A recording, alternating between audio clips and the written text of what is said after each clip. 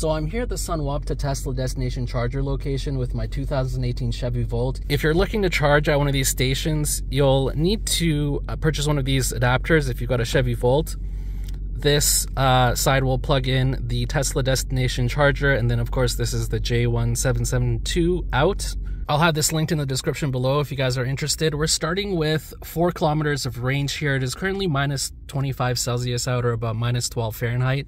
Typically on 120 volt, which is what I charge at work. As you can see in the screenshot here, when it's this cold out anyway, it says it's going to charge in about 26 hours. So we're going to plug into the Tesla charger now and see what it says, how long it's going to take to charge up to full. So it's pretty easy. You don't have to do anything with the destination charger. It just, you plug it in and it's good to go. So this is the adapter here. And let's see what happens.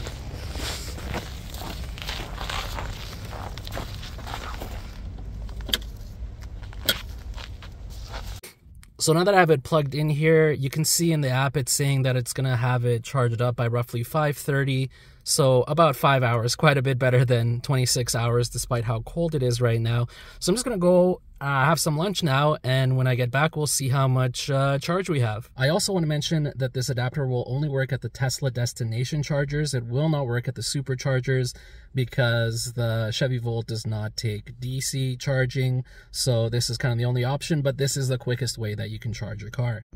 Okay, so now it's 1:26 p.m. after having my lunch. I was charging here for about 40 minutes, which brought us to 12 kilometers. So I got an extra 8 kilometers in 40 minutes. So presumably in an hour, I would get an extra 12 kilometers per hour, which is pretty good because at work, I only get about 3 kilometers per hour. So in an 8-hour shift, I get about 24 kilometers usually. So this is great. We got 8 kilometers in 40 minutes, which is 12 kilometers in an hour.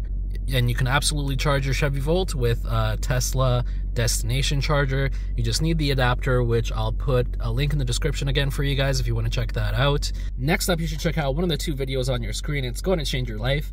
Thanks for liking and subscribing, and we'll see you next time.